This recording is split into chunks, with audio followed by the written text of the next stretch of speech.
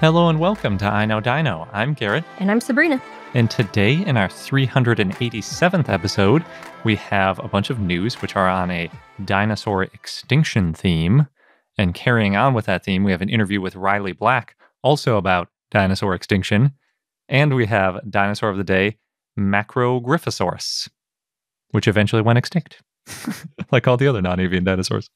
By extinction thing, we mean the day that the non-avian dinosaurs died specifically, because you could argue that every episode is an extinction theme episode for us.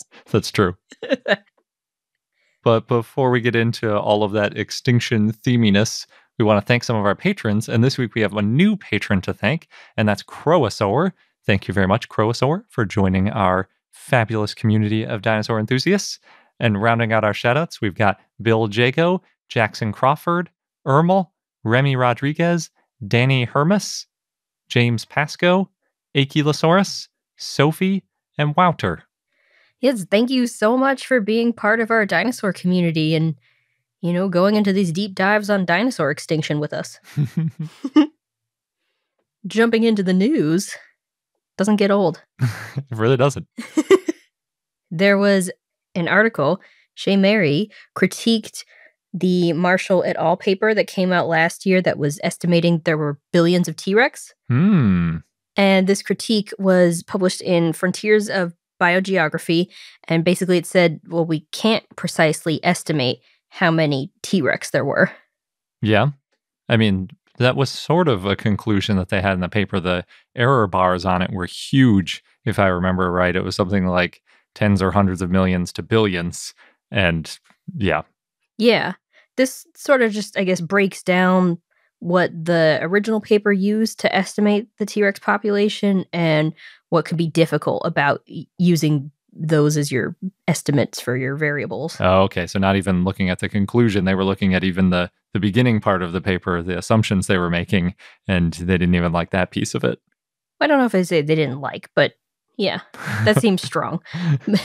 Well, first I want to start with the paper starts with a quote from Douglas Adams' Hitchhiker's Guide to the Galaxy, and I love that book, so I wanted to share it. And it says, quote, "We demand rigidly defined areas of doubt and uncertainty." That is basically statistics for you. It also states that, quote, "Estimating absolute population density is very difficult." That's not from the Hitchhiker's Guide. Now we're into the paper. Yeah, it's not nearly as pithy as Douglas Adams. I don't know if I'd categorize Douglas Adams as pithy. Definitely witty and funny, but... That quote's pretty pithy. It's like 9 words. Okay, yes, I'll give you that.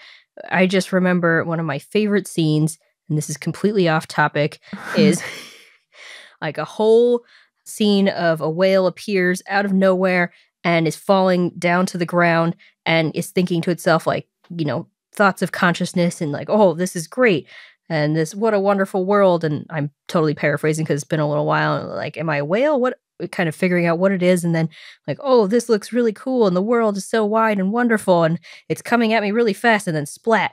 And then there's a plant, I think it was pansies, something like that, that pops up, also falls to the ground and just thinks to itself, oh no, not again.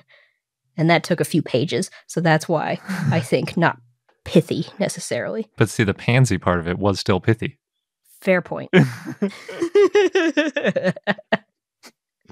Anyway, back to the dinosaurs. The paper also says, quote, "Unfortunately, I think that their," meaning the Marshall et al. Paper, "estimates for densities and population sizes of Tyrannosaurus rex are more precise than the data they use to allow and are stated with too narrow intervals," end quote. So what that paper used to estimate the T-Rex population, that included body size, the diet, and metabolic rate. And they said, quote, "Those are associated with substantial uncertainties. Some were considered, others neglected," end quote. So for example, we don't know exactly the metabolic rate of T-Rex. And though it was estimated based on somewhere between the rates of living reptiles and living birds and mammals, this paper said that there was no direct support for a midpoint position, and the original paper should have used a range of values instead. It's also really hard to know how T-Rex density varied, meaning how many tyrannosaurs there were in a given area, the population, because that can vary seasonally. It can also vary based on the environment where they lived, and they could have lived in a lot of different types of environments. Yeah, I guess.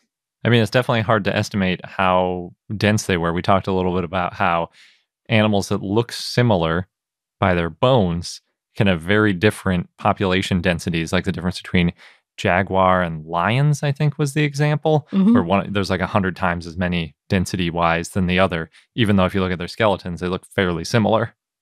And that's even knowing a baseline for cats. We Right. have no baseline for what a huge Tyrannosaurus size and, reptile animal would be like. So we don't even have that basis to start from. Yeah.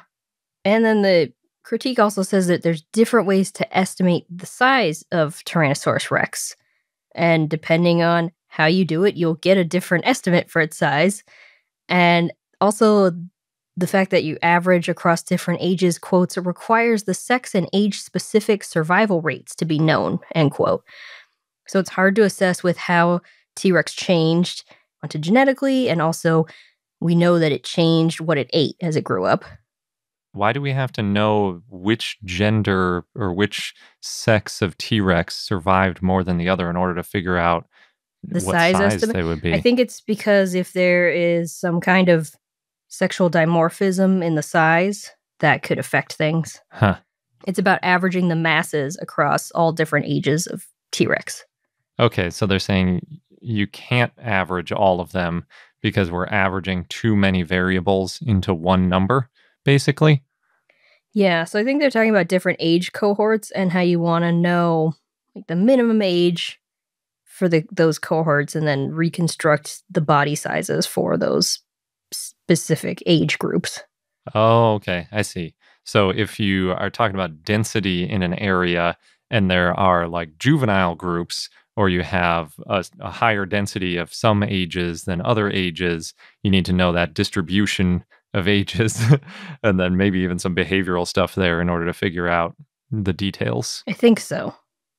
Now, the paper ends with, quote, "We can set parameters for many factors, but unless we use reasonable measures of uncertainty and propagate them when one uncertain parameter is multiplied by another, such endeavors will only give an illusion of accuracy and precision," end quote. But like you said, Garrett, we talked about this paper, the original paper, Marshall and all, in episode 335 as our fun fact, and the authors did acknowledge that the Monte Carlo simulations they use, quote, "do not accommodate uncertainties that might stem from the choices made in the design of our approach." Hmm. So I think overall, though, it's just a good reminder we're always learning. Science is built on previous research, and for further studies, it's good to keep these factors in mind and these variabilities. Yeah, I mean, one of the big advantages to Monte Carlo simulations is that you don't have to plug in average values because you can take a range of values and multiply them by a range of other values, and you're basically multiplying or adding a bell curve to another bell curve, and you get like a broader bell curve basically with a wider range of options.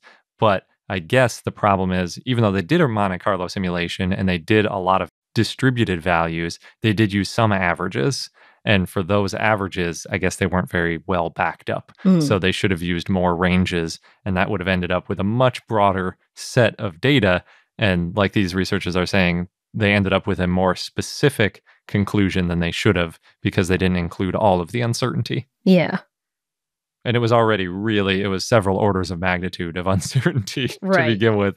So you end up with, instead of going from tens of millions to billions, maybe it's just single digit millions to hundreds of billions or trillions or something. Yeah. And then it's like, at a certain point, you wonder why even bother. Oh, If you're because only it's narrowing it down to like 6 orders of magnitude, but though. it's fun to think about. What was it, like 2.5 billion T Rex Hmm. was the average or something? Over the span of all T Rex. Yeah. Mm-hmm. Yeah, it was fun to see that there were more humans already than there were T Rex over all those millions of years. Yeah. We are a lot smaller, though. Yes. And other news, before we get into our extinction theme here, in Missouri, the House recently voted to update the name of their state dinosaur from Hypsibema to Parrosaurus. And we talked about this dinosaur in episode 269. So currently, the state dinosaur of Missouri is Hypsibema missouriensis, which is fitting. Now, in 1945, it was known as Parrosaurus, but then the name was changed in 1979 to Hypsibema. And in 2018, some scientists said that it should be changed back to Parrosaurus. So that's what they're doing in this House Bill 1629, is that name change for the state dinosaur to be Parrosaurus. I'm not entirely sure what happens next or how long the process will take, but it is interesting that they want to keep up with the science there. Yeah, and it's still going to be Parrosaurus missouriensis. Mm-hmm. That's the official name. So it's not like it's losing the Missouri-ness of it. Yep. Like, you know how there's Arkansaurus. If Arkansaurus gets synonymized, then it's going to be kind of funny because it won't be an actual dinosaur anymore. Not to say that that's going to happen with Arkansaurus. I don't think it will. But yeah, that's always the risk. And it's still based on a specimen found in Missouri. Yep. Yeah, they found more of them. That was partly what sparked this. Yeah, probably.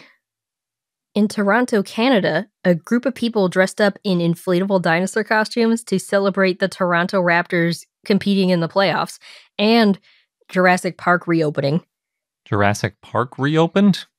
Yeah, that's that public square they have where people can gather to view the playoff games in Toronto. Okay. Yeah, I was thinking Jurassic Park, like the island with Jurassic Park. I was very confused. I thought that at first too, and then I had to look it up, and then I remembered we've been to that Jurassic Park. We have, yeah. It's just basically a plaza. Yeah. So that would have been fun to see. They strolled around town one morning last week. In dinosaur media news, the Smithsonian is making exclusive products with Jurassic World Dominion. That includes the Jurassic World Dominion Smithsonian Prehistoric Projector. Ooh, that's a mouthful. Wait, it's a projector? Yeah, it's a projector that shows different dinosaurs from the movie. I guess there's 24 dinosaurs and prehistoric animals, and it includes paleontology facts. What? It has slides in it? Like a slide projector? I only saw a picture of it. Or is it one of those projectors like you sort put of it on a nightlight? Yeah. Okay, so it's like a kid nightlight situation? Yeah. That turns and like shows the stuff slowly around the room? I don't think it turns. It looks kind of like a light that you would project onto the wall.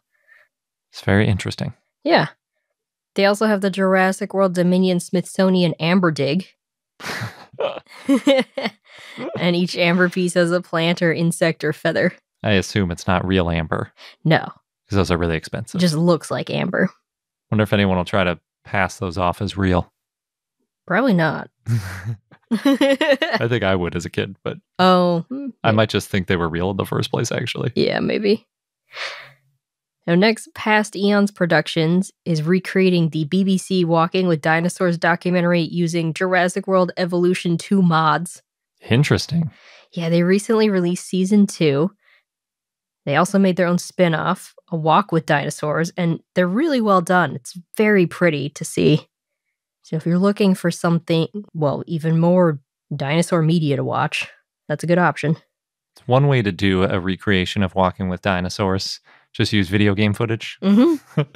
The Jurassic World Evolution dinosaurs are actually fairly realistic. They're more realistic than a lot of the ones that are in the movies, too. So that's a good place to go. And last in the news, we got a chance to watch Dinosaurs The Final Day, which is the David Attenborough documentary, I'm going to call it. Yeah, it's a documentary. It's the one that came out in the UK last week, and it's coming out in the US soon. Yes. May 11th. It showed a lot of the stuff we were expecting. I think the highlight of it was that dinosaur leg. Oh, yeah. Which looks really cool. It is just a leg. There isn't more of the dinosaur shown in the documentary. The shoulder. The shoulder got mixed up with the leg. Oh, I missed that part. Yeah. It was part of this thing they called a log jam, which was a bunch of fossils and ejecta from the meteor.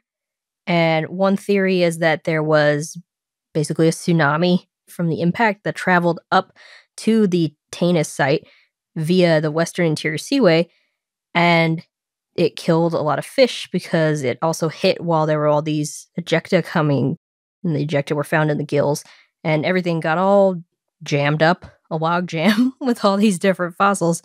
including this dinosaur leg fossil that also had a shoulder very close to it. Yeah. And it looks like some of the bones were broken in a way, like it might have been a sort of traumatic tumbling in the water. And they built an interesting story around it, saying that since they presume it was probably a Thessallosaurus or a Thessallosaur more generally, that maybe Thessallosaurs fled into the water when they were getting chased by predators, which is it's pretty out there hypothesis. I don't think anybody's really peer reviewed that claim yet. But if that were to be the case, if something large or just another predator was chasing it and it ran into the water thinking this is a safe place to be, when all that water was rushing in, that would be trouble for it.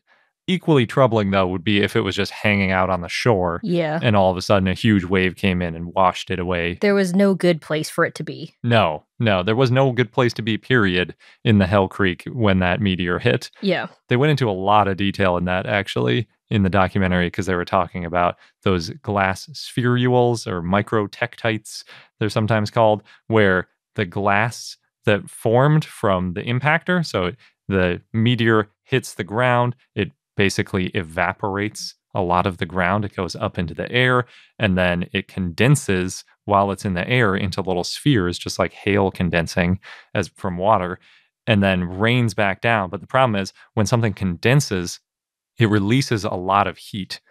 So that heat releasing lights forests on fire. And on top of that, they're small and they can get stuck in fish gills. And that part has been peer reviewed. That was the first thing we heard about the Tana site was a bunch of fish that looked like they had gotten rocked around, like you were talking about the log jam, and then also had a bunch of these little pieces of glass stuck in their gills, presumably suffocating them. And then now we've got this Thessallosaur shoulder/leg.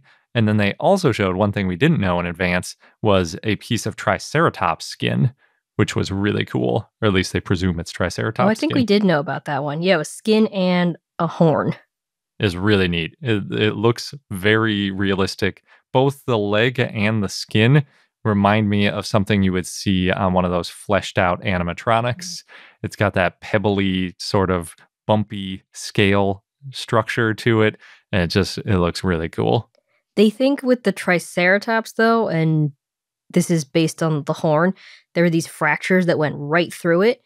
So they were thinking, oh, was it killed in a fight instead of as a result of the impact?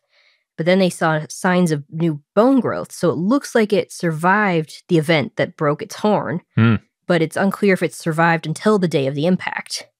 There was sagging of the skin, which they said suggested decay. So the body started to rot before it was buried. And because of that, they're thinking, well, probably didn't die because of the crater.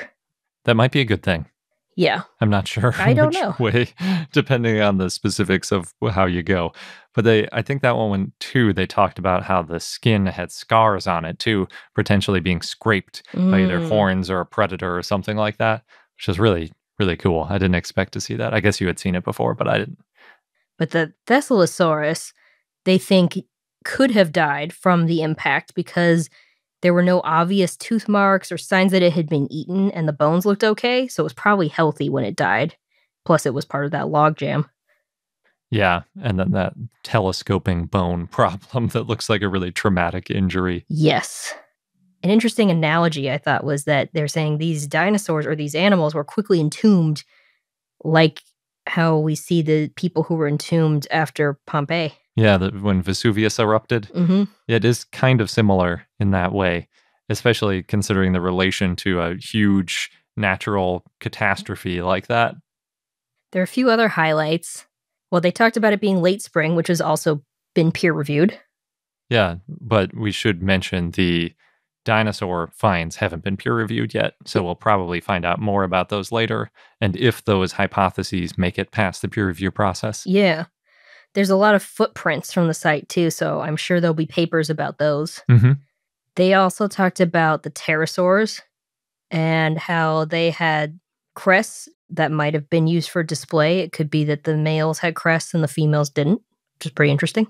Yeah, I mean, everybody likes to throw out sexual dimorphism hypotheses that are usually really hard to prove.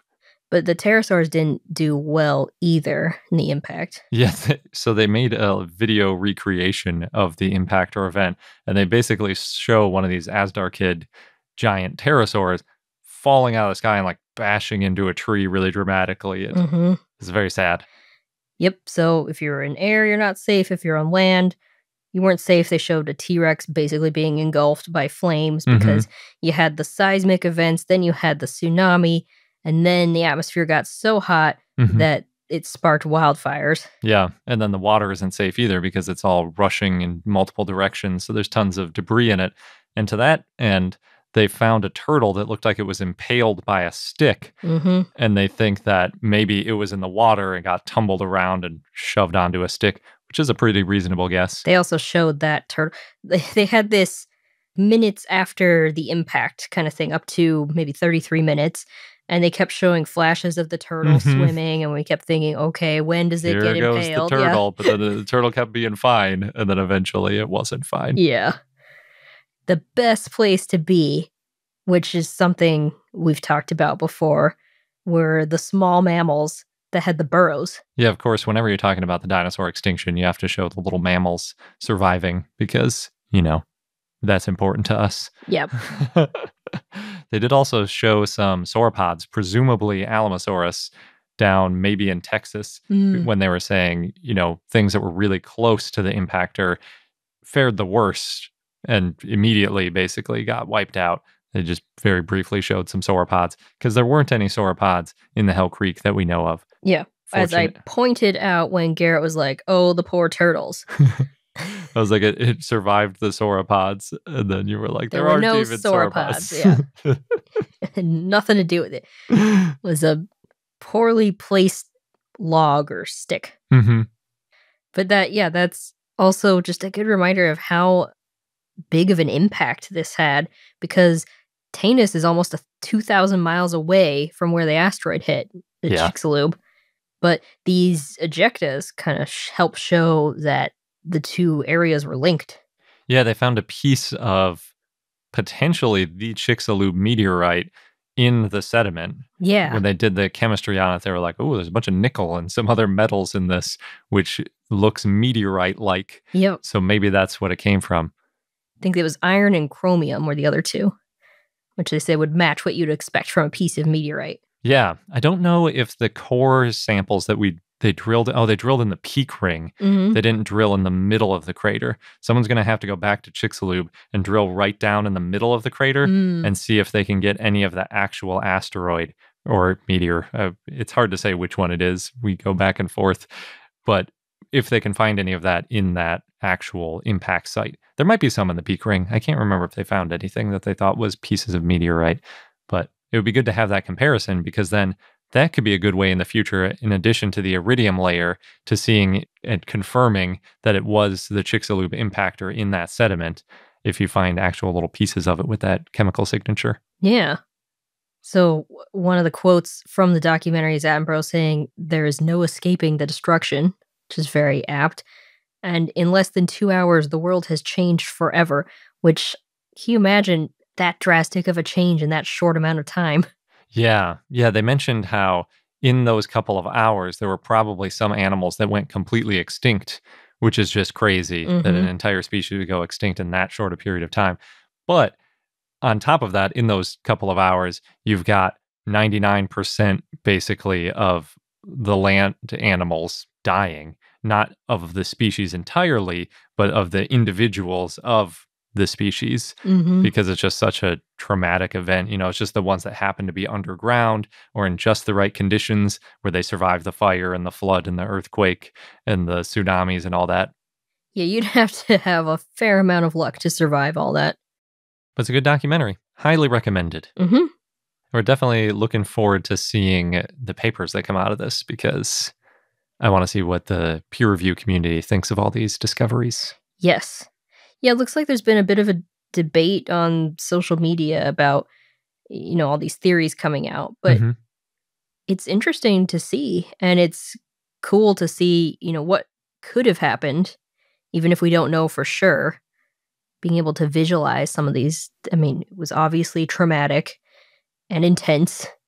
And yeah, being able to see that just kind of hits home more. Yeah, most of it I thought they were pretty conservative in what they recreated, where it was all stuff that isn't really controversial. Like big waves washing in. They showed the tsunami, which has been peer reviewed multiple times. They talked about the fire and the tektites and all that kind of stuff, which everybody pretty well agrees on. The only one that I thought was a little bit out of left field in terms of not being peer reviewed was the Thessaliosaur running away from T-Rex to swim away and then it instinctively running into the water. I thought that was probably a pretty unusual, maybe not likely explanation for what happened. Yeah, but who knows in future papers, because they've got tracks, if they're able to connect the tracks to a specific type of dinosaur, maybe. Maybe, yeah. It's just one of those things where if it is a really popular show and a lot of people have seen it, they're going to assume that that's because you've seen it now. Right. So you feel like that must be how it happened because I saw it happen. Right. That's how our brains work, at least. Yeah. And it's important in that it opens us up to what happened on that day and gives us more information, at least on the background of the impact. So yes, definitely recommend it. And of course, we're also looking forward to David Attenborough's other documentary series, Prehistoric Planet. Oh, absolutely. Yeah. That one looks even prettier. Mm-hmm. And in just a moment, we're going to go on to our interview with Riley Black. But first, real quick, we're going to pause for a sponsor break. And now on to our interview with Riley Black. But of course, as always, we have an extended version of this interview for our patrons. So if you would like to hear a longer version of it, which I highly recommend because we went in all sorts of interesting directions. Oh, yeah. Then definitely check out your premium content feed. And in the interview, of course, we get into Riley's new book, The Last Days of Dinosaurs, which is very excellent. And I'll let you listen to the full thing, but it talks about the immediate effects of the impact, but also looks at different time periods afterwards, the ripple effect. So we are joined this week by Riley Black, a science writer and communicator whose work has appeared in Smithsonian, National Geographic, and Scientific American. She also recently was in the PBS Nova Alaskan Dinosaurs, and she has written a number of books, including The Last Days of Dinosaurs and Asteroid, Extinction, and the Beginning of Our World, which came out this week. Thank you so much for joining us again. Oh, thank you for having me back. It's been a minute, but I'm always glad to talk about dinosaurs. Yes. And there's so much to talk about. I feel like your name pops up all the time. Yeah.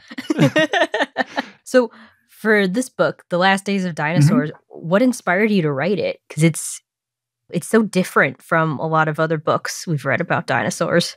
Yeah, so there are kind of two answers to that. And one has just been the fascination with the KPG extinction in general. And I've certainly been guilty of this in some of my books and some of my articles, where traditionally, like, it gets yada yada. We kind of go like, the dinosaurs are thriving. There was an asteroid, yada, yada, yada. We get the Cenozoic. And I think we never really unpack like what transpired. The information is in the technical literature. Some of it's theoretical. Some of it's a little bit more tangible. But all the same, it's like, we treat this impact as if it were completely obvious. Like, Earth gets smacked with an asteroid, extinction happens. Only we know that's not true. We know there are like bigger craters out there that are not tied to mass extinctions of any kind. So this really was, as I started to think about the worst case scenario that there ever was, particularly in that, like, it was the worst day the planet ever had. This is something that's relatively rare and that really was captivating to me, that most other mass extinctions, they took place over hundreds of thousands of years, perhaps even 1 million years or more. This extinction, the main pulse was in 24 hours, followed by 3 years of sort of, increased extinction, but not quite as bad as that first day. So this really was as close as we can get to just like this pivotal moment where everything is basically going along as it always had, and then the world just flips. And that just I find really, really compelling. That wasn't the slow grinding sort of change, but it was almost instantaneous. And it just fundamentally changed our planet. And the second part of it, it actually has a connection to this podcast. So I don't want to get too real, I guess, about this, but the last time that I spoke to you, we recorded our podcast. You were talking about dinosaurs. It was super fun. I went out to the living room and I had a conversation with the person I was married to at the time and found out that I was getting divorced. And that began a very, let me say, trying and difficult, but also good time in my life because like during that time period, I was also coming out. It was the beginning of my transition. It was this sharp break between life as I kind of knew it and this new life that was very uncertain that it was kind of coming into. So I really related to the KPG extinction as a personal metaphor, even that I kind of had my own age of reptiles that was going on. And then like in a moment, everything felt like it was kind of like burnt to cinders. And I need to figure out wondering what the future is going to look like and what that new growth is going to look like and sort of the growth out of the remnants of what was into something that's new and different and vibrant. So really just on a personal level, it really resonated with me, this idea of, catastrophe isn't convenient, but, that classic Jurassic Park line of, life finds a way. And it really resonated in that sense. Yeah, I mean, I really enjoyed reading your book and the way the structure is and like how you're talking about it's like the day before, the impact, the first hour, first day, first month, and then 1 year, 100 years, 1,000 years. It goes on for a little bit, and then at the end too, you've kind of tied it back to on a more personal note with your journey, and it all felt very cinematic in a way. Oh, thank you. I mean, that was really, I love movies and I love dinosaur movies and I love cinema in general. And that was the way that I thought about it. I'm glad that came through because I thought about, okay, where am I directing the reader's gaze in all this? And just to backtrack for just one moment about sort of the process that I took to write it or the way that I wrote it. We have so many books about dinosaurs and about paleontology, and they often fall into groups like you have your encyclopedias and you have your memoirs by paleontologists and you kind of your news that you can use pop science stuff. And I've written a couple of books like that. There's certainly plenty out there, but I wanted to do something that was entirely different, something that was new, something that I hadn't tried before, and that really put people there because we have books already about, the debates around the KPG boundary and, why the non-avian dinosaurs went extinct and all these sorts of topics from like the history of science or the sort of process of science sort of view. So I really thought as I was thinking through this, it was hard not to imagine what this was like and think about a sense of time, a sense of place, what was going on. Some of these chapters are more difficult to write than others. Like we don't necessarily have a great understanding of what was going on 100,000 years after impact, or I think 10,000 years. That was it. 10,000 years after impact. That's kind of, I can make my guesses. And that's what some of the book is. And that's why the appendix is there to really fill in, like, these are the things that we know. These are the things that are speculative. This is the stuff that I just made up because I thought it was cool and scientifically backed. But I really felt like, a narrative story. This is the story of a turning point would be much more effective than me kind of trying to retread some of these same kind of processes or rhetorical sort of approaches that have been done before. And again, it felt like, this is the first trade book that I have under my real name. This is the first book that I've really written, during that time period. Like I started writing this book during the early days of my transition. It felt like a good opportunity to be like, I've been doing the same thing for a number of years. This is a great chance to just try something entirely new and see how it goes. Yeah, that makes a lot of sense. Thank you for sharing that. It's really awesome. Yeah. The cool thing about writing a story that way too and adding a personal aspect to it is we've seen that usually those books are the most popular. I mean, you talk about like Roy Chapman Andrews, it's very personal, his experience. Steve Brusati's book, is very personal about his experience. And so it's a different type of experience than I've seen linked to a paleontology story. And that gives you a different perspective on it. And I love the idea of looking at the extinction event in terms of a personal journey, because it's almost always like at the 10,000 foot view of, there were this genus before and afterwards they were gone and now it's this genus. But you don't think about it on the personal level of like, well, what was actually going on with an animal? Because an animal doesn't go extinct, an animal dies. And it's a very different sort of way to look at it, especially like you were saying, when it's the singular event and then in the years that follow and all that. It's just, thank you for writing it. Yeah. Oh, thank you. I'm glad that you liked it. And I really wanted to take that approach because, you could really get a sense of, how these animals were living. Like, somebody, an early reader said, like, your dinosaurs are gross. And that's what I was going for. It's like they throw up, they have lice, they have parasites, like, they think about mating rituals and all that sort of stuff. I think that's important because so often when we think and see dinosaurs, they're kind of pristine. Mm-hmm. They're kind of like in peak health. They're usually like the largest example of their species, all this stuff. Like, I know there's a lot of paleo art now, especially on Twitter. We really are in the golden age of paleo art that kind of bucks that trend. But still, like, what the general public is usually familiar with are sort of these almost like impervious animals in this perfectly running sort of habitat. And I was like, no, it's kind of messy. And if I were writing a book from a more removed standpoint, I was just talking about the science and saying, like, in 2006, researchers reported in Nature and like doing that journalistic take on it. No one's really going to care about what the lice were doing or what ferns were doing or what ostracods were doing or any of that stuff. They want to hear about the dinosaurs. So I figured by kind of coming down to that more personal view, by thinking about, okay, how are these animals trying to survive? What are they doing? What kind of adaptations do they have? What does that tell us about what was going on? It adds stakes to it. There's a reason to care about them. There's a reason to be invested in these things that otherwise we might just skip entirely over, because that's part of the story, right? Is that we still often focus on the non-avian dinosaurs and their fate, that we forget that this was a mass extinction that wiped out 75% of known species and drastically affected ecology and how ecology works. Like, I was thinking about this the other day about during the sort of heyday of the non-avian dinosaurs, forests would have been very different. They would have had to be big enough, or at least spaced out enough, for these huge animals to move through, because they were knocking over trees and trampling down plants and things like that. And then after the impact and during life's recovery, all these forests grew up, but they were much denser. There was so much more sort of like surface area and like micro environments within those. And that really revved up the diversification that followed afterwards. So it had this, it wasn't just a change in terms of who survived, but just like the way that nature worked, in a sense, these interactions. And that's really what I wanted to give people a sense of, like, if you were there, how would you see all these things thread together, that they really are interconnected? Yeah. Yeah, when you mentioned, too, the 75% of species going extinct, I remember hearing those sorts of numbers as a kid, and I always imagined, okay, so if you have a room full of 10 people, that means afterwards you've got, I guess, 2.5 people. Maybe I should have said 20.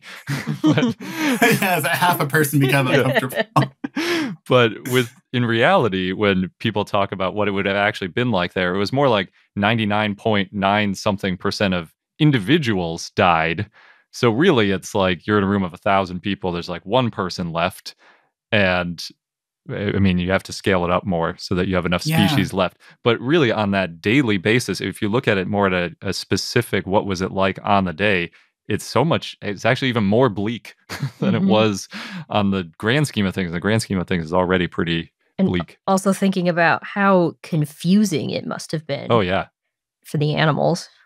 Yeah, I mean, the fact that in those first 24 hours, so, the asteroid impact and all that debris gets thrown up into the atmosphere, and as it's coming back down, it's creating friction.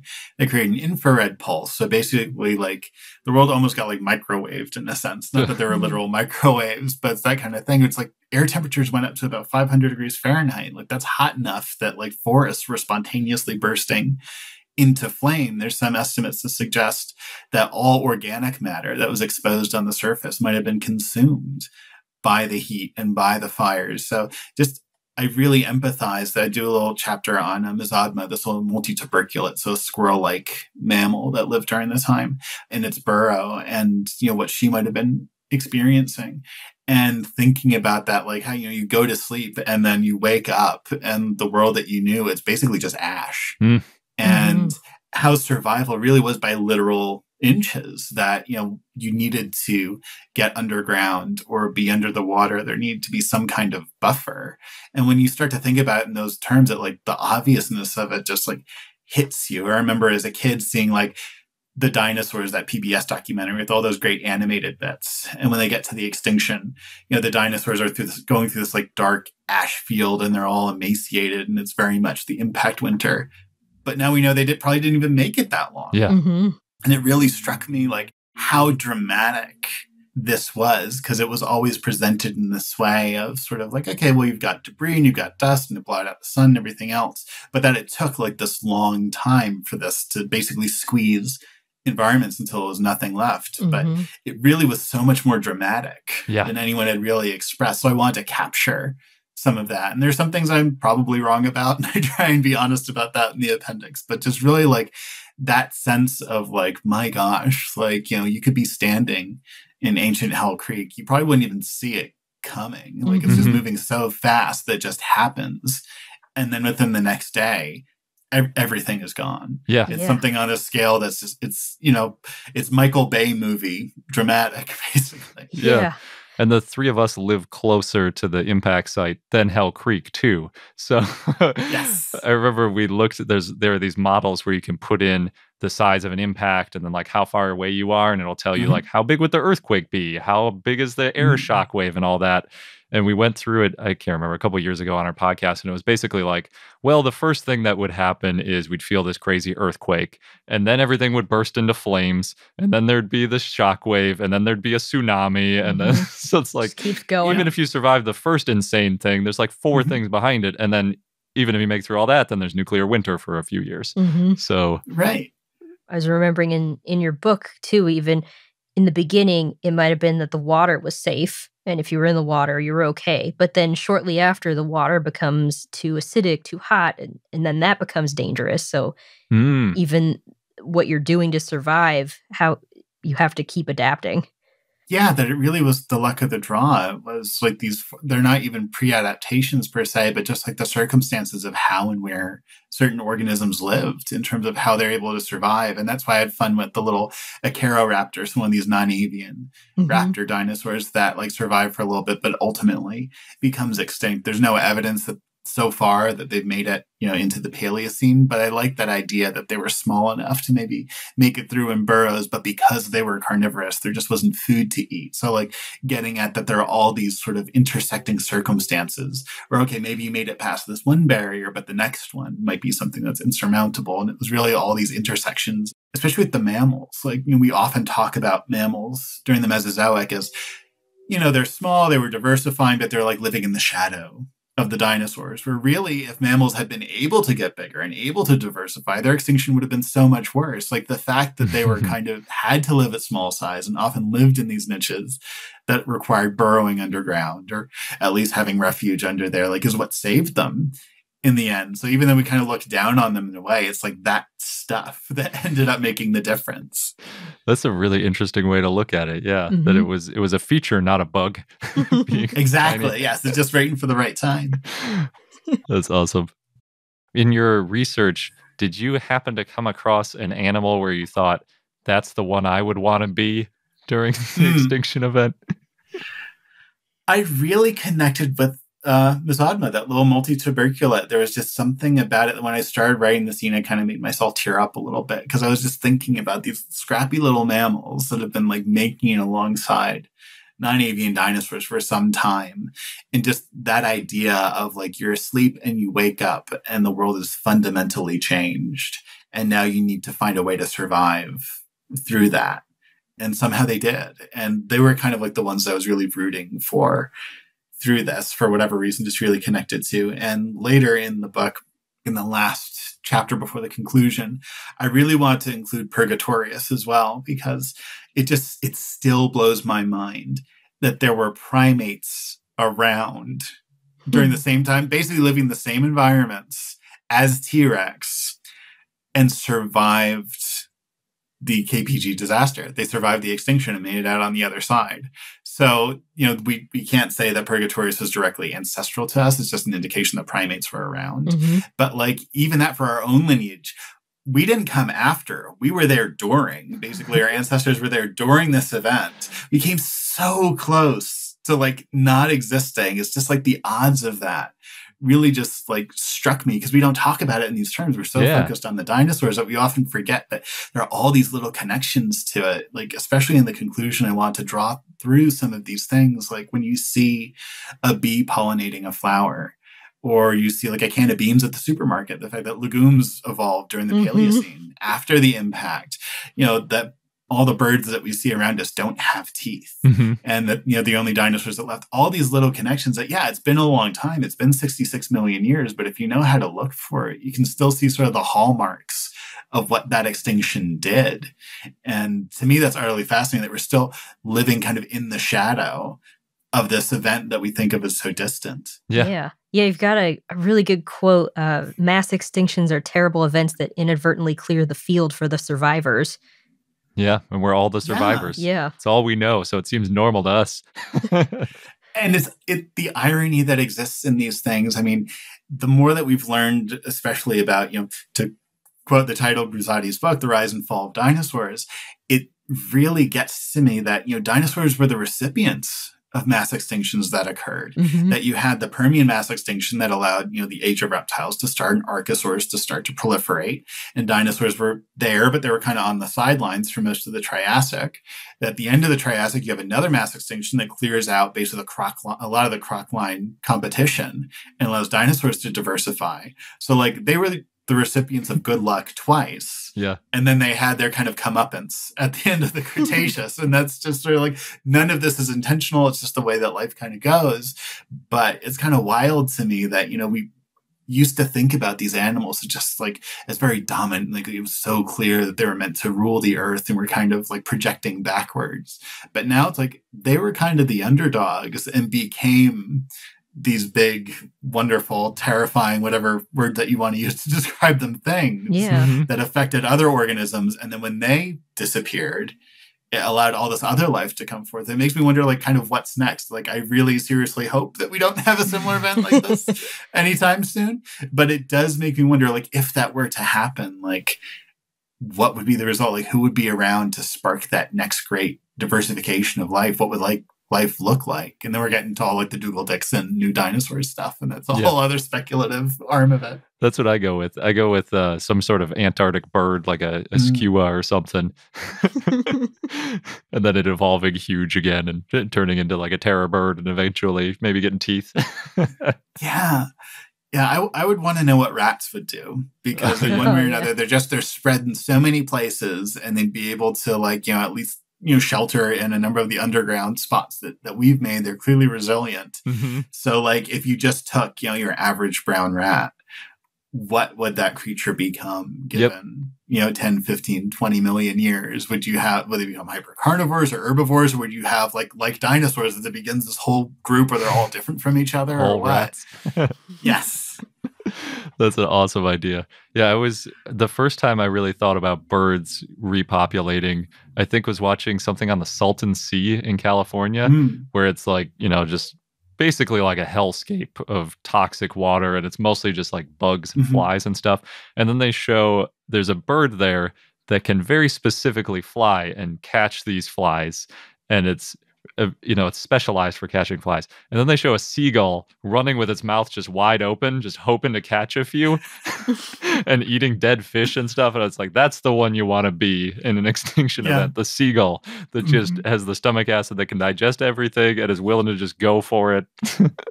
Yeah, generalists do well. Yeah. But I like that sense of bringing in real life observations into some of these things. Like in the first chapter after the introduction, or it's basically the day before impact. And I write about the sort of Triceratops bull who's passed away, and this T-Rex shows up to open up the carcass, but there are already birds and pterosaurs there. That was based upon an experience that I had in Yellowstone National Park a number of years ago, where a bison had died relatively close to the road. And I was able to basically watch what unfolded over the next day. And when they discovered basically the corpse of this bison, and, the park rangers cordoned everything off and, watching from a safe distance, it was just ravens and golden eagles. Basically, it was birds. And they were trying to pick at the eyes and the soft parts, but they couldn't really get into anything else. You got the sense that they were kind of milling around in a sense. And just as sunset started to come down, this big grizzly bear comes from the tree line on the other side of Hayden Valley and just makes a beeline for the carcass. And then it got dark. It's okay, well, we're going to come back first thing in the morning and have a look at this. And when I came back, there was this trade-off going on between a gray wolf and the grizzly, where they kind of eat their full and move off and then go back and forth. And all the birds were picking up the scraps. And it really gave me this idea for this scene of if a bigger herbivore, even the Mesozoic, died, all these little animals would probably be aware of it, but they can't open it up. They can't access what's in it. They're kind of waiting for these larger carnivores to come by and open it up and begin that process of returning all this tissue, into the ecosystem. So even though, I'm dealing with an event that happened 66 million years later and very different animals, it's still like, I felt like the concept was still so sound, and it really informed a lot of what I tried to write. And I tried to bring as much of that as I could into the writing, like these biological sort of reliances and interactions. This idea that we often talk about prehistoric life as if they're kind of isolated from each other. Like, what did T-Rex do? What did Triceratops do? What did a Montosaurus do? But it's rare that we consider them sort of in relation to each other or the other organisms that were there, even down to like what their microbiomes were like, what parasites that they had. So I really wanted to contribute to the sense that like an organism isn't an island. It's kind of like a set of interactions with the rest of the environment, all these little pushes and pulls that move evolution and ecology in all these different ways. Yeah.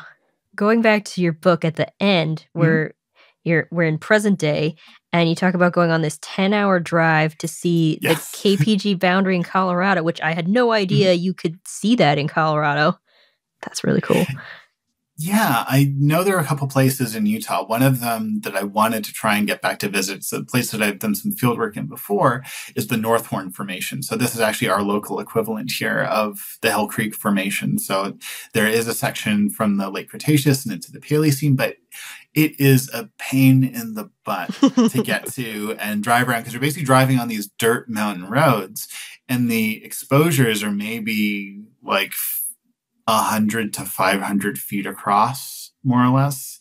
And if there's something there, great. But if there's not, then you get back in the car and you drive on more roads until you find another exposure. Like, it's very difficult to actually find even just the rock layers that you can find fossils in. So I've heard like that probably is not the best bet. I've since learned that there are other places in sort of eastern Utah near the Colorado border that preserve the boundary as well. That would have been a little bit closer. But I thought it was kind of neat that you can go into Google Maps, and they use the old name for it. So if you just type in KT boundary in Google Maps, it will point you to the state park in Trinidad, Colorado. And so I said to my girlfriend, who's also a dinosaur fan, do you want to take this 10-hour trip one way and back this weekend to go see the KPG boundary? And she said, yeah. And it's kind of funny that, from where I am, we had to drive a total of 10 hours to get to a hike that is less than a quarter of a mile before you get to the boundary.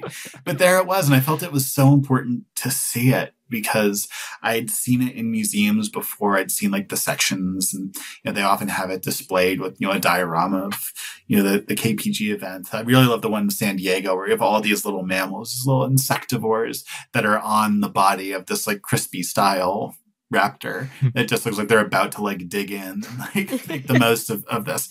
But I felt it was really important to be there, to see it in situ, to sort of get in touch with it, to think about what that means, and the fact that we have this record and that it's here and it's part of our modern world, that we have a record of something this ancient that's informing us now. And I didn't expect to have necessarily a great epiphany or anything like that, but it's one of those, if I'm writing a biography basically of this event and what happened, it felt wrong to kind of put this out there without going to visit it, without like having those moments to like think about it and kind of be present with it. And it really is stunning in its own ways. Stand there and think about like, up until this rock layer, there were some of our favorite dinosaurs. And just inches above that, the world is fundamentally different.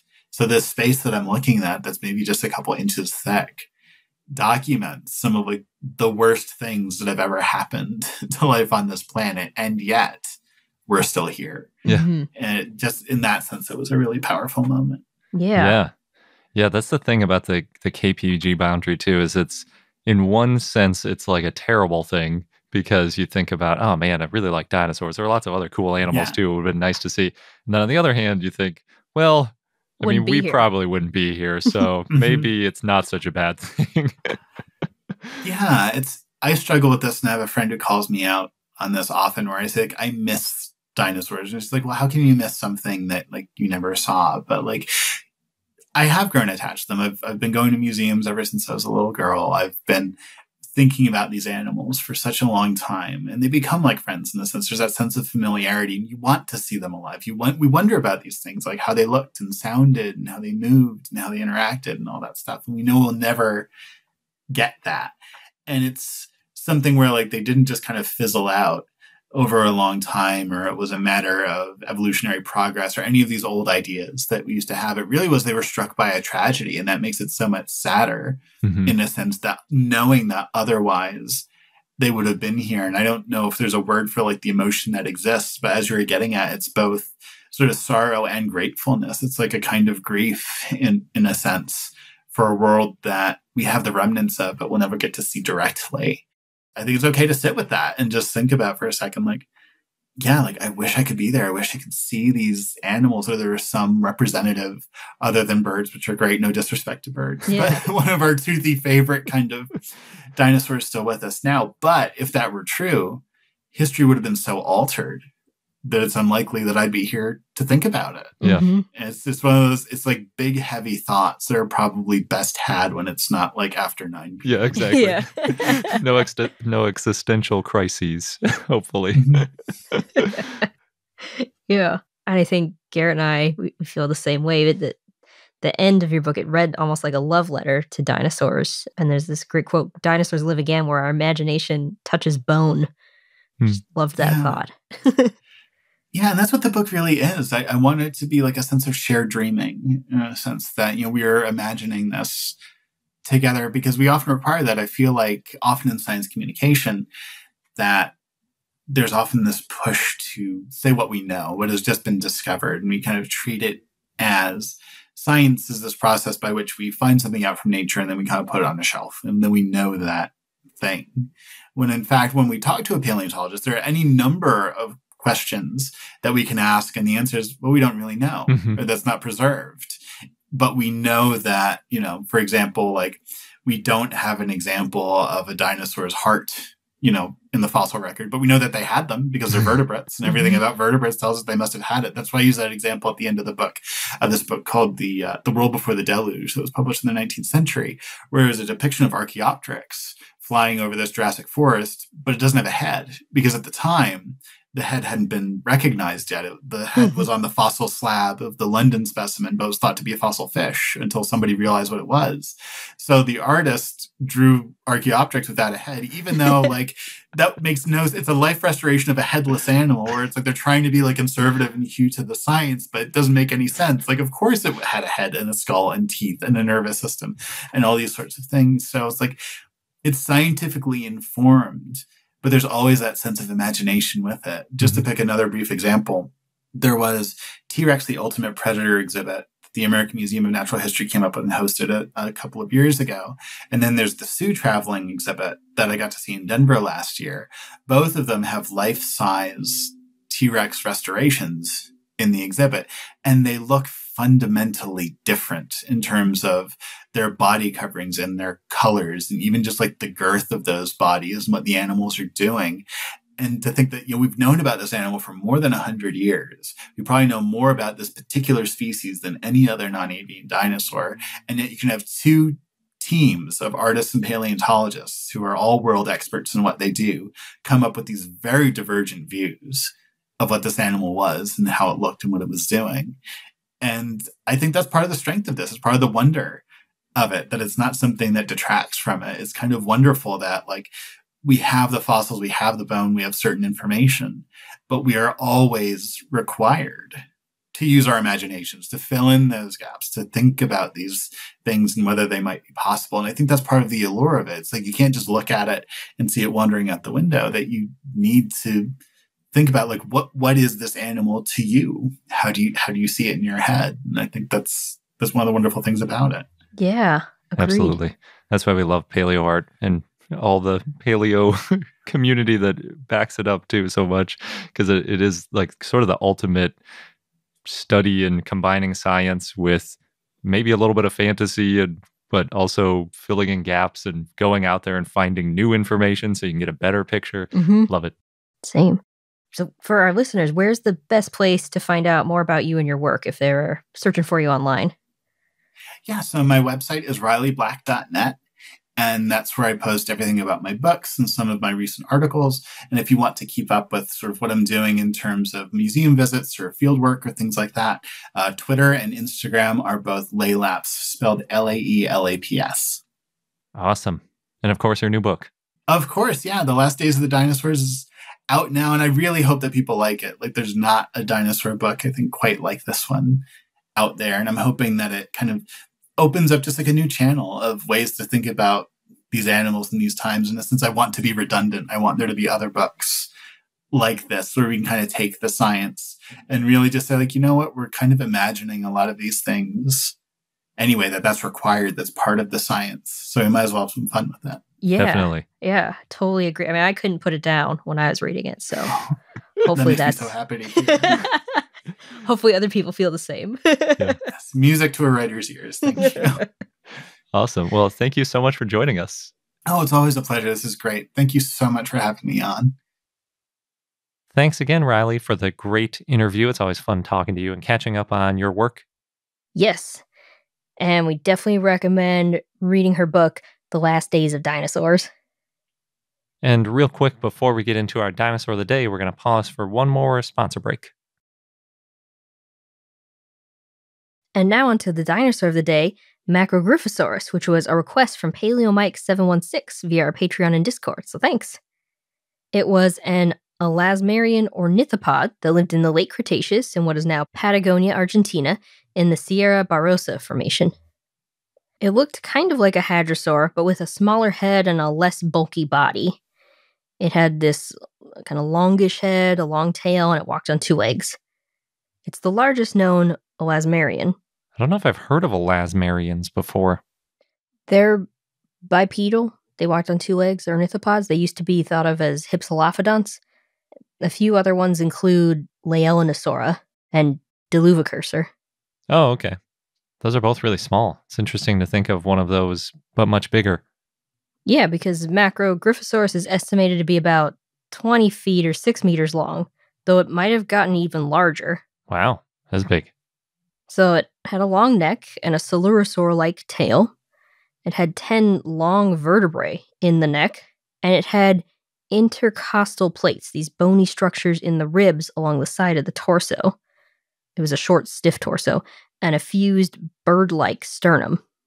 The type species is Macrogryphosaurus gondwanicus. And the genus name Macrogryphosaurus means big, enigmatic lizard, and the species name refers to Gondwana. It was described in 2007 by Jorge Calvo and others. The fossils were found in 1999 during fieldwork done by the National University of Comohue. A young boy, Rafael Moyano, first found the fossils, and what was found was a nearly complete articulated adult skeleton. It included most of the neck, the thorax, the pelvis, and most of the tail. So it's been described as beautifully preserved. You can see Macrogryphosaurus in Chased by Dinosaurs, which is a sequel to Walking with Dinosaurs. Huh, so I should remember it, is what you're saying. Well, maybe. I was just thinking we're talking about lots of documentaries today.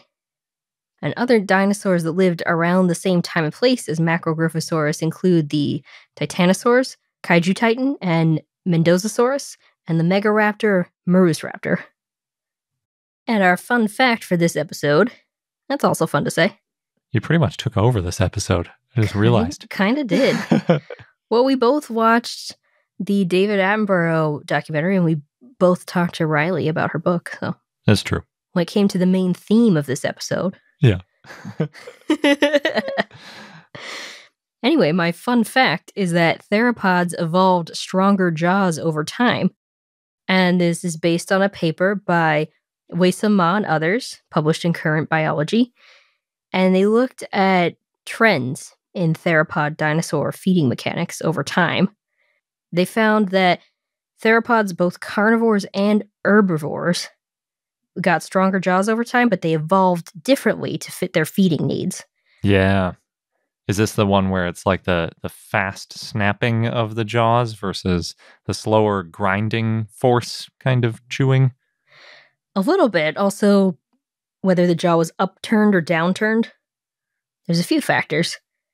Another thing that was interesting is that tyrannosaurids, in particular like Tarbosaurus and Tyrannosaurus, in addition to these macroevolutionary trends for these two, Tarbosaurus and Tyrannosaurus, they also strengthened their jaws as they grew up, from juveniles to adults.